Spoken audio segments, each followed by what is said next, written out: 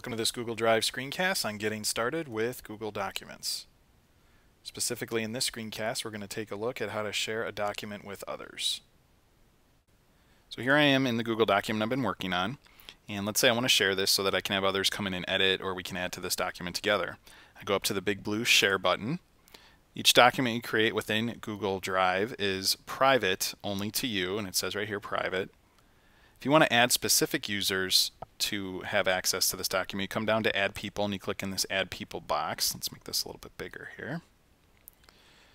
So in the Add People box, you can start typing the names or the email addresses of the others that you want to add to this file. So I typically recommend you type the person's last name, especially if you're working in a school district account or a business account where you have a lot of people that are part of your organization.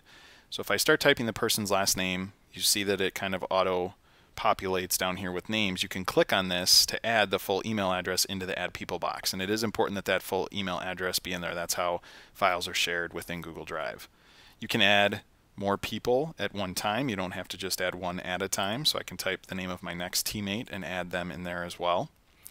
I believe you can add up to 200 individual users to a document, and we'll get into using Google Groups for sharing documents to classes and larger groups in another screencast. So I've added the people in that I want to share this to. Next thing I have to decide is what rights do I want to give them. Do I want to give them edit rights, comment rights, or view rights? Edit means they can actually edit the document just like I can.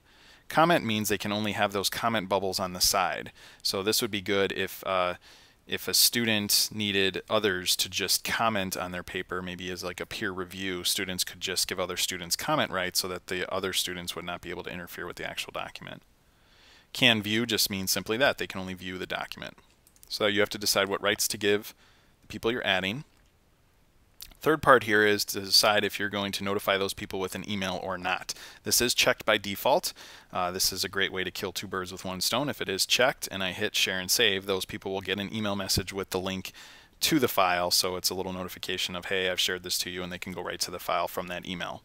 If I wanted to write them a little message, I could hit add message and actually add a message in here as well. You don't have to do that. That is optional. If you're doing this with students, highly recommend that you uncheck notify people via email, especially if you're in a classroom situation where 30 students are starting a document and they're sharing it to the teacher. Uncheck notify people via email. That means that the teacher just won't get 30 emails. And you hit share and save. If you don't send the email, you get this message that says you're skipping invitation. That is okay. And notice now my two teammates are now added to this file. So that is how you add people to share. Those people would be allowed to come in. If we were in at the same time, we would see each other typing. And that is how sharing a document works with others. Thanks for watching.